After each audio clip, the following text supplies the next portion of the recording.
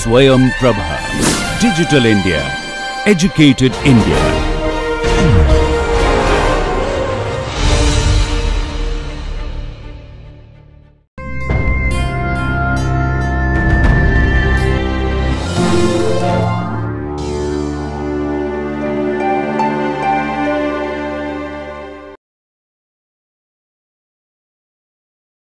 To my next case, that is the case third.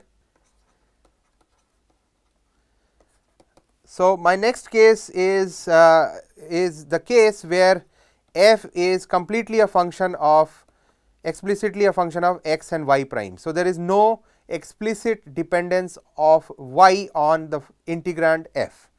So, in this case my functional will have the following form: j of y is integral from y0 to y1 f of x comma y prime dx. Okay. And then if we recall, my Euler-Lagrange equation involved partial derivatives with respect to y and partial derivatives with respect to y prime. So, the partial derivatives with respect to y is going to vanish because there is no explicit dependence on y in this integrand. So, in that case, so in this case my Euler-Lagrange equation reduces to the following simple form: partial f partial y prime is equal to a constant C1, right.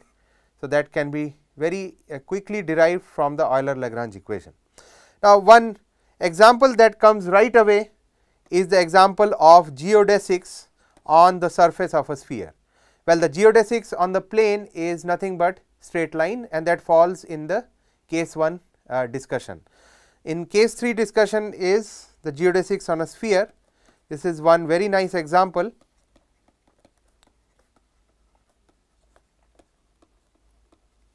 Okay. So, let me just recall, in our first lecture I had introduced the functional for the geodesics on a sphere. So, let us recall from our first lecture that my geodesic or my path functional, we are trying to minimize the path of a curve lying on the surface of a sphere, right.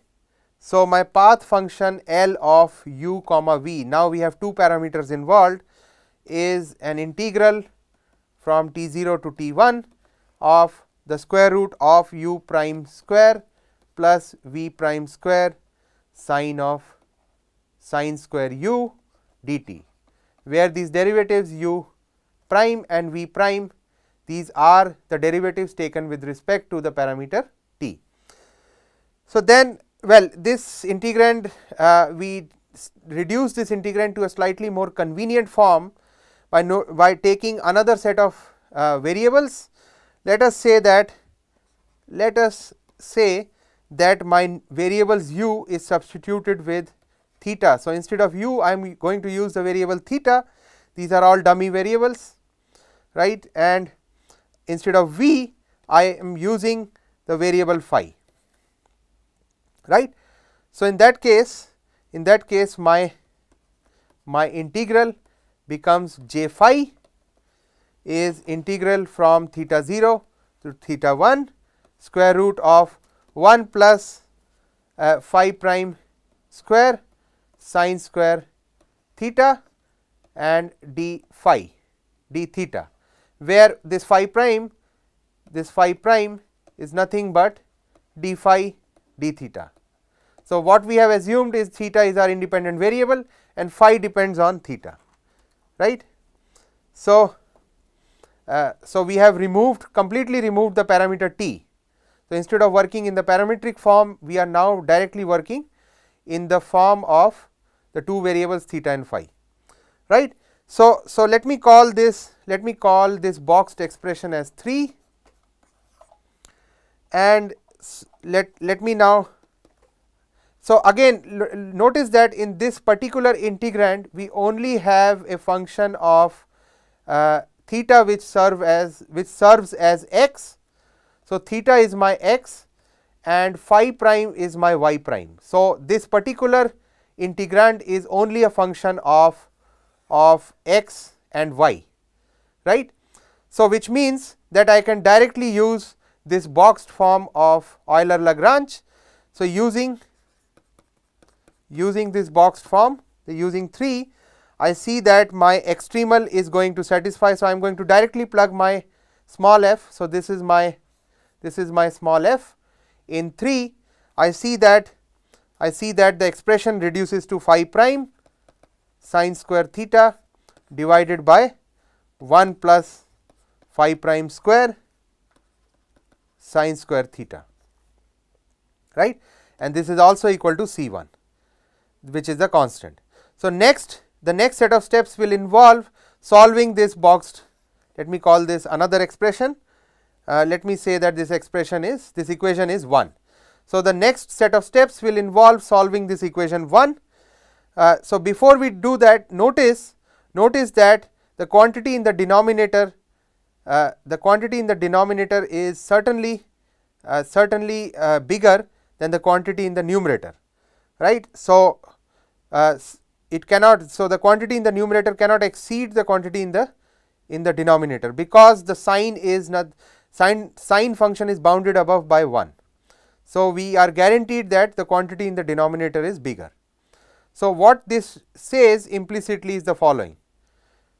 It says that my constant on the right hand side, notice that the constant, if this particular quantity is less than 1, right, which means that the absolute value of the quantity on the right hand side is also less than 1.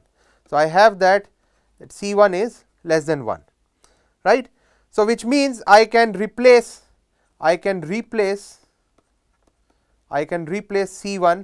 by let us say a quantity which is bounded above by 1, replace C1 by sin alpha. We will soon see why we are doing that, and from here we let me rewrite my equation for the extremal. We see that sin phi, so phi prime sin square theta divided by whatever was written in the denominator, that is equal to C1. So, I am just recalling here. So, this is now, instead of using C1, we have now replaced with another constant, and let us separate out phi prime completely from this expression. We get that phi prime is sin alpha divided by sin theta times square root of sin square theta minus sin square alpha. Okay. So, then the next step will involve integrating phi with respect to theta, right. So, let me just write that step. So, phi is integral from theta 0 to theta 1. So, notice that since we are using the limits theta 0 and theta 1. So, let me just change the variable theta with another dummy variable zeta, right. So, my integration will involve integrating this particular quantity sin alpha d zeta divided by sin zeta times sin square zeta minus sin square alpha plus a constant of integration, let me call this as beta. So, beta, where beta is nothing but phi at the original point, the starting point theta 0, right. So, that is my constant. So, then once we integrate, well, I am not going to go through all the steps of the integration, because that is part of the students who have done multivariate calculus, but let me write down the final answer after integrating. We see that after integrating my phi plus beta, I have now taken beta on the other side, right. Phi plus beta of cos of this angle is equal to tan alpha divided by tan theta. So, after integration we get the final answer, which looks as the following, and then we can further simplify by opening up this cos a plus b using the cos a plus b formula. We see that this is equal to cos beta, cos phi cos beta minus sin phi sin beta is equal to tan alpha divided by tan theta, which is sin theta times cos theta, right.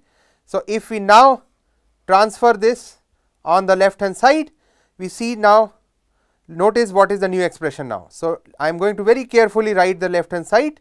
This is sin theta times cos phi times cos beta.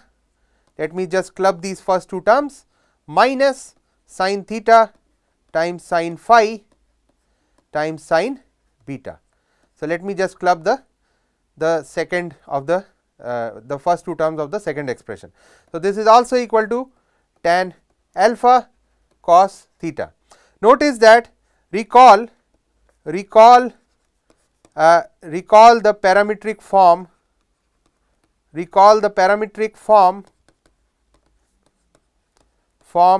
of points on sphere. So, students should recall the parametric form of the points on sphere, whose x component is nothing but r sin theta cos phi, r sin theta sin phi and r cos theta. So, x is r times this, y is r times this and z is r times this. So, which means that if we multiply throughout by r, where r is the radius of the sphere we are talking about, we can rewrite, let me call this new expression by 1 prime. So, we can now rewrite 1 prime as follows. We can rewrite in Cartesian coordinates that my equation has boiled down to the following expression: x cos beta minus y sin beta is equal to z tan alpha, right. So, we see that where x, y and z, they are on the sphere, they are on the surface of the sphere surface, right. And further x, y, z, they satisfy this equation of a plane which passes through the origin, because x equal to 0, y equal to 0 and z equal to 0 certainly satisfies this equation. So, my extremal, so the moral of the story is that the geodesic or the extremal solution lies at the intersection of the sphere and the plane which passes through the origin, right.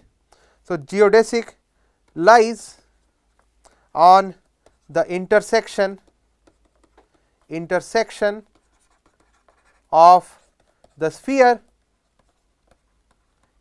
of the sphere and the plane passing through the origin, right. It lies on the intersection of the sphere and the plane passing through the origin, and that can only be, if I were to draw a sphere, let me just show the diagram quickly.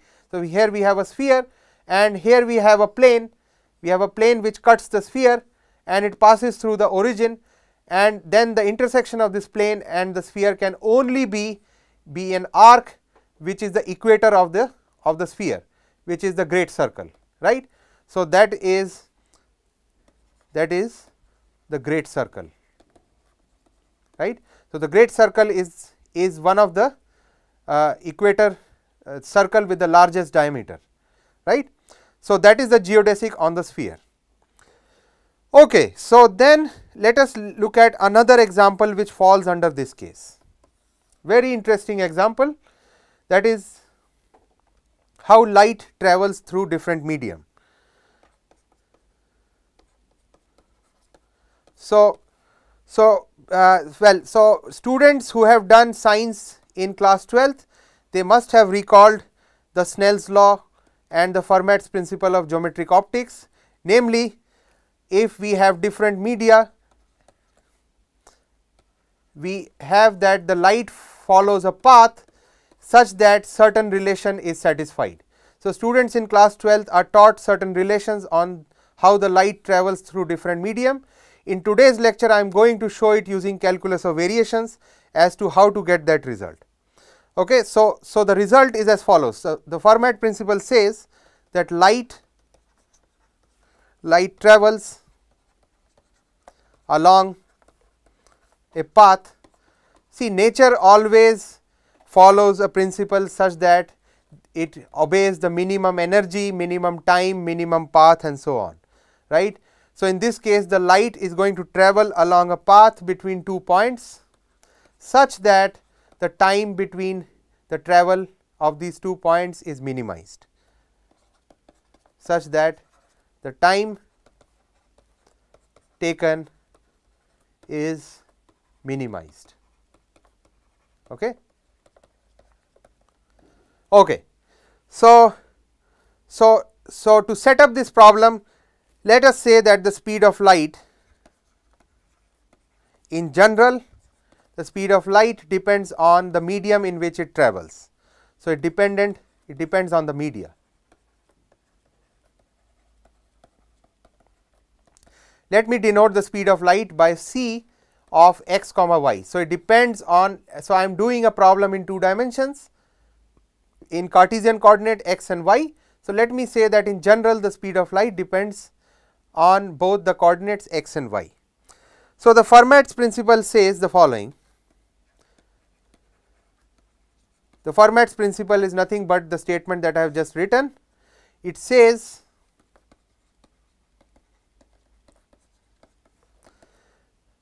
that light, the light path, the path of the light will be a minima of the following functional, right. So, the functional that we have is the time functional. So, the time functional is the integral of the arc length or the length of the path travelled by the light divided by the speed of the light, which is the time. So, the integrand of this integral is nothing but the total time taken by the light to travel from point x 0 to x 1. So, rewriting this arc length in the form of the x y Cartesian coordinates, you see that this is also equal to 1 plus y prime square divided by c of x comma y dx. Okay. So, then in order to further solve this problem, let us use a simplifying assumption, right. So, I want to show the solution to this problem. So, let us look at a simplified scenario. So, let me call this as a special case. So, the special case is we have c of x comma y is given by, let us say, 1 by g of x, right. So, I have used a simplifying assumption that the speed of light purely depends on the x coordinate of x component of the coordinate system. So, in this case my time functional becomes integral from x 0 to x 1 g of x times square root 1 plus y prime square dx, right. So, what we have is, let me call some of, so I have to rename some of this expression, otherwise we are going to lose track of these expressions. So, let me notice that now this assumption has completely made this functional as in such a way, defined this functional in such a way that the integrand is purely a function of x and y prime. So, this is falling under the category of case 3. So, we see that let us go back few slides. I am going to use the result which is this boxed result. We are in the case 3. So, my Euler Lagrange is going to satisfy this boxed result given by 3. Okay. So, let me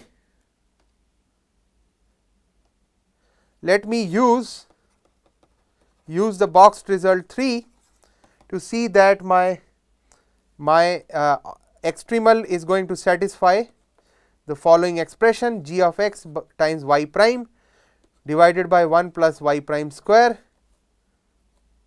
root, which is also equal to constant which is equal to C1, right. Okay. So, then let me just rewrite this expression. We see that this is y prime divided by 1 plus y prime square, which is C1 divided by gx. Now, notice that the quantity on the left hand side will most necessarily equal less than equal to 1. right, and so which means that, well, let me just take the square, and it's better, it's clearer that way. So taking the square, we see that y prime square y prime square divided by 1 plus y prime square is equal to C1 by g of x whole square. Notice now that the quantity on the left hand side is less than or equal to 1, right. So which means that the quantity on the right hand side will this is not less than equal to, but strictly less than 1. So which means that the quantity on the right hand side is also strictly less than 1, and this helps when we write y prime purely as a function of x. We see that y prime of x is equal to 1 by square root g of x divided by C1 square minus 1, right, or we see that y of x is equal to integral, we integrate this expression. Notice that this quantity is greater than 1 because the quantity here is less than 1, right. So the square root is well defined. So integrating this expression, I see that this is what we are going to get. So g square by C1 square minus 1 plus another constant of integration, which is I define as C2. Okay, so then the further integration of this expression is not possible unless and until we know the exact form of this function g, but we can go ahead and see some intuitive results. We can still extract the physics out of this problem.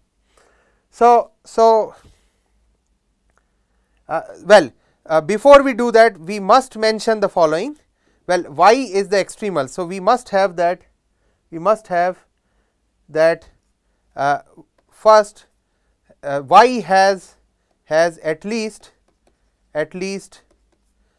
two continuous partial derivatives, that is the underlying assumption of the Euler-Lagrange equation, and that is fine as long as the velocity here defined by this function g is continuous, right. The moment we have discontinuities, we have some problems, right. So let me look at the case. So what I have just described is as follows. So consider the fact,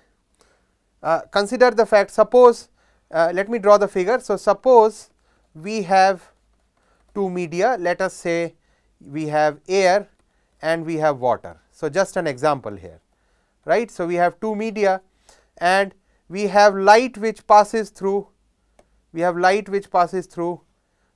the first media and the light which passes through the second media, and of course the speed of light in the first media will be very different from the speed of light from the second media, which means that in this case c of x comma y will have discontinuities, right, either discontinuity of first order or second order and so on, right.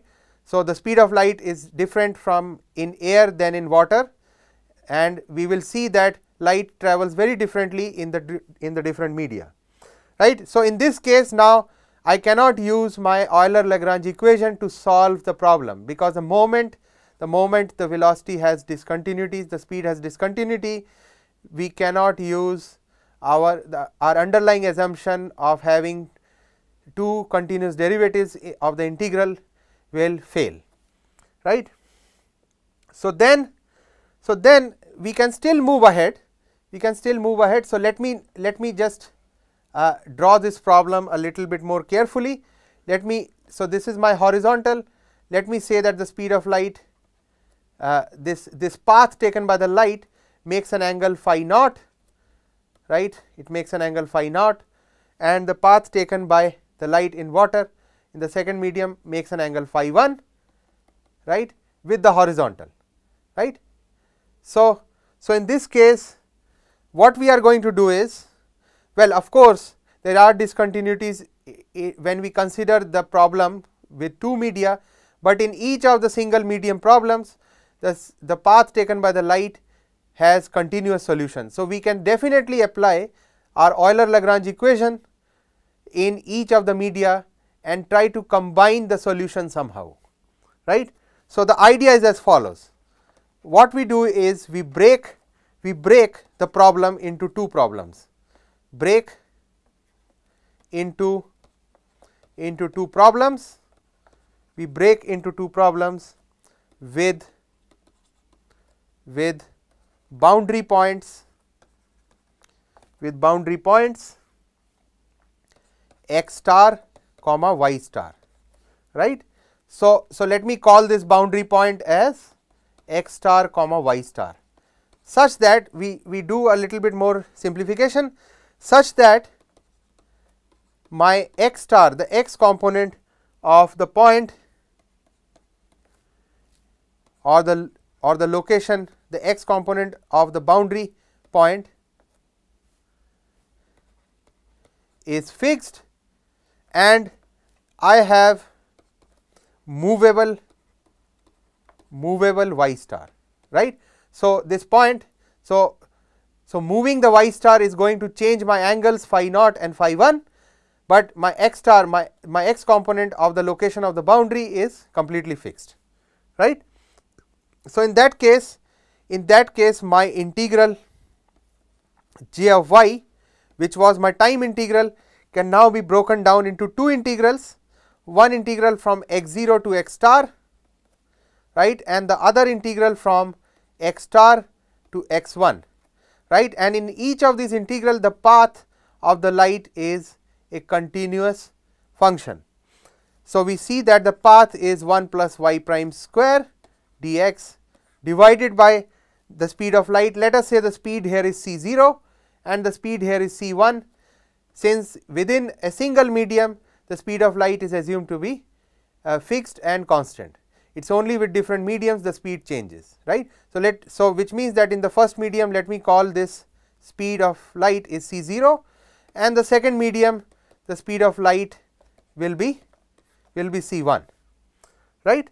So, now we see that each of these integrals, in the integrand of each of these integrals are purely a function of y prime. So, each of these functionals, individual functionals, they fall under case 1, or the solution to, or the extremal solution to these functionals are nothing but straight lines, right. So, this is all geodesic on a plane. So, this is the solution, the extremal solution will be all geodesic on plane which are straight lines, right. So, let me right away write the solution. The solution y of x will be straight lines such that the first straight line passes through x naught y naught comma x star y star. So, let me write the equation of the straight line.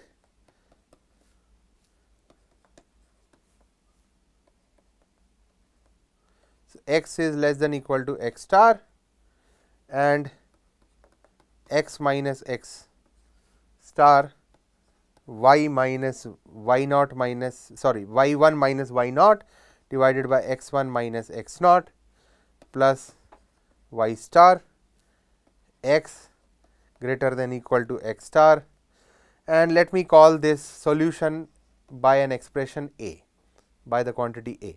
So, notice now we have completely, so x naught, y naught, x 1, y 1, x star, these are all fixed quantities, except now we have just one variable y star, which is the variable of the problem to begin with, and now the solution to this combined problem will involve minimization of this function with respect to this variable y star. So, which means my final solution, to get my final solution, we have to do as ordinary minimization or the multivariate minimization with respect to the parameter y star. So, explicitly compute well, we explicitly compute j of y and minimize with respect to the variable with respect to variable y star. Notice now we are not doing a functional optimization, but we are doing an ordinary function optimization. So, we use the standard first derivative second derivative tests to find the quantity y star which minimizes our function y.